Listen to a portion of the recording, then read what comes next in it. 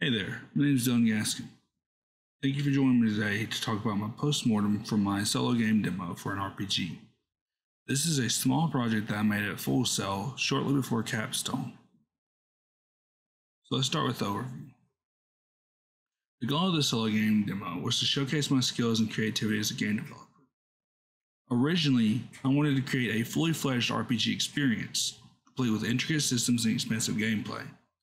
Unfortunately, due to the time constraints and the limited scale of the project, I had to narrow down my focus and create a more manageable demo within the allotted time frame. Let's talk about the development process. I guess it can be broken down into 3 or 4 key phases.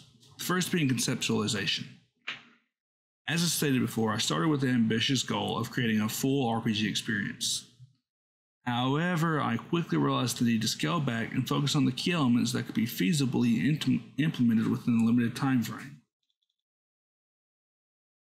During the prototyping phase, I began prototyping various gameplay mechanics and features, experimenting with different ideas to determine what would work best for the scaled-down version of the project. After that was production. With this new, more focused and narrow scope, I entered the production phase, focusing on implementing core features such as the dialogue system, lootable chest, and dynamic NPCs. Then as the deadline approached, I shifted my focus to polishing the demo, refining gameplay mechanics, and addressing any remaining bugs or issues.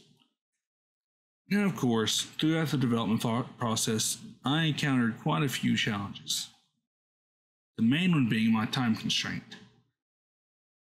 The project was just spending a few weeks, as at Full Sail classes only last a month if you're in the expedited program. This presented a significant challenge. I had to make tough decisions about which features to prioritize and how to best utilize my time to achieve the desired outcome. Then there was also the scope limitations. The enforced small scale of this project meant that I had to scale back my ambitions and focus on creating a demo that showcased key aspects of the gameplay experience while still being achievable within the given time frame.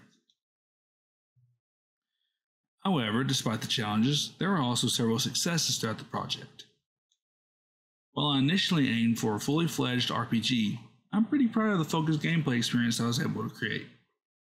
The demo effectively showcases the key mechanics such as the in-depth dialogue system, the lootable chest, and the dynamic NPC interactions.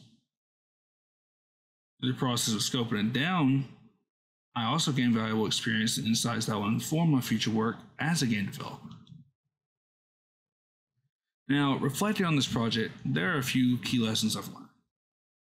I've gained a deeper understanding of the importance of effective scope management in game development. Learning to prioritize features and make tough decisions about what to include is crucial for success, especially in projects with tight time constraints. The need to adapt and be flexible in the face of the challenge is a key lesson I'll carry forward. While I initially had grand ambitions for the project, I learned to be realistic about what could be achieved, and I adjusted my goals accordingly. In conclusion, the solo game demo project has been a valuable learning experience for me. While I initially set out to create an awesome RPG with fully fledged quest lines and such, I'm proud of the more focused demo I was able to produce within the constraints of the project. I feel like I've grown as a game developer and gained valuable insights that will inform my future work.